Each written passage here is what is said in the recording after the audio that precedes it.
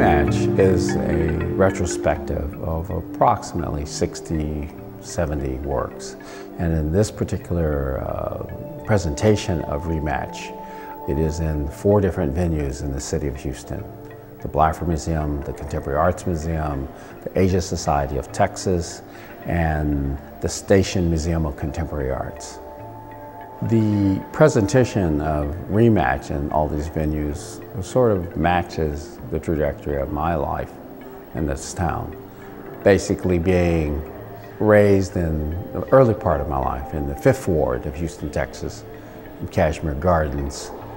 It became a city where it really exemplified the concept of no zoning. And this kind of maybe had more of an impact on my thought processes, that everything was available anywhere, in any place. How it formed is that there is not a stylistic kind of arcing medium or formal direction that can be easily identified. So therefore you have a no zoning within a lifetime, so far, because I'm not done yet. The way I work has been described in a pejorative sense as all over the place, but it's not all over the place, because it is deeply considered in terms of coming out and originating from a conceptual focus that sometimes inspires and sometimes conditions that the ideas come from are compelled into being by intense kind of awareness of whether a political or social dilemma, and they can also come from dreams that are worthy of being realized as works of art.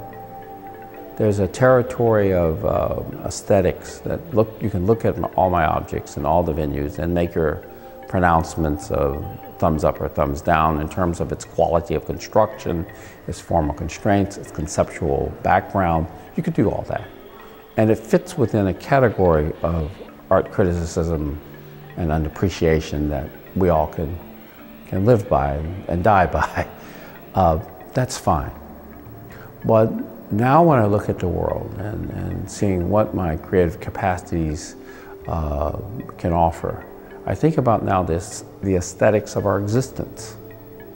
Maybe I'm seeing now how I can be part of things to maybe lay the foundation or catalyze the foundations of how less brutal we are to each other or to myself, you know, in terms of how we're pushed, because you include yourself in the social reality, and how can a pursuit of things so elusive like justice and social justice, that where an artist can be a small part of that, allows me to become more.